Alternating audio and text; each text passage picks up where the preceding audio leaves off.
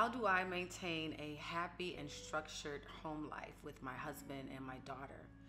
Well, for me, I wake up at 5 a.m. Monday through Friday, not because I have to, but because that's an ideal time for silence, for prayer, for exercise, for writing, returning some emails. And by the time I wake my daughter up, I have filled my well and I can give from that space, from a full well. A few years before my daughter was born, I had read a book called The Power of the Subconscious Mind by Joseph Murphy. And after I finished the book, I thought, how come I didn't know this when I was a kid?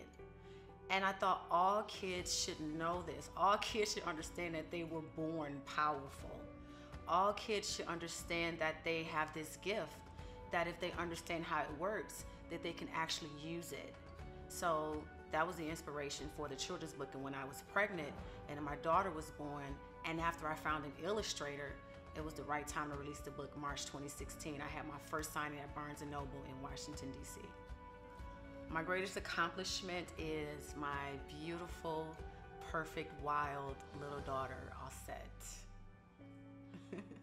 The biggest challenges were the darkest moments, but I found that the darkest moments are magical. They're transformative, or at least it's an opportunity to be transformative. Gratitude was the key for me. Losing my 3 babies, I lost my twins, Aza and Solomon, and my son Issa, from 2007 to 2011. And so one day I just decided to write them a letter, and I thanked them in a letter. And the thanking them was like big for me. I mean, the tears was just going. But in thanking them, it was an opportunity for me to grow. They used me as a vessel to come through for their next assignment. And I just said thank you. They knew that I would and I could be able to be okay and move forward. And I actually asked for their assistance when we were trying to have my daughter, that they would help bring their sister forth or their sibling forth. Do I have any advice for women who are trying to conceive?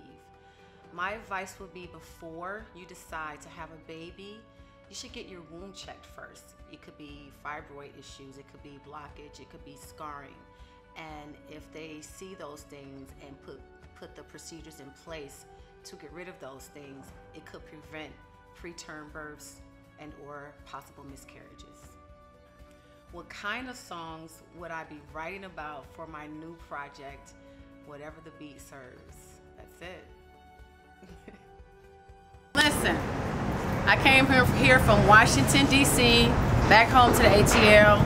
My girl Diddy Ima connected me with her team, and she already told me about these guys, but today, even before today, they actually was on it while I was still in D.C., sending me all kinds of pre-prep stuff, interviews, questions, just video footage, all types of stuff that I was to expect when I got here. And let me tell you, Carrie, Crystal, I mean, everybody is on it. 1, 2, 3. This is a professional team.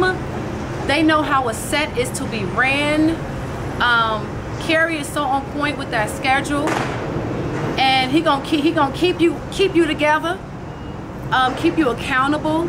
I feel Crystal's vibe, like I feel her energy when she's behind the camera. Like I feel like I connect with her energy-wise behind the camera. And the other people, the other young lady, Chantel, Tati, I mean, everybody's a team player. Everybody works well together. Everybody supports each other. This is a fantastic team. Glow, glow, and glow. But you got that glow, hey. That glow, the glow. Oh, so we got that glow, that glow. Hey, hey, hey. So we got that glow, yeah. Hey, hey, hey.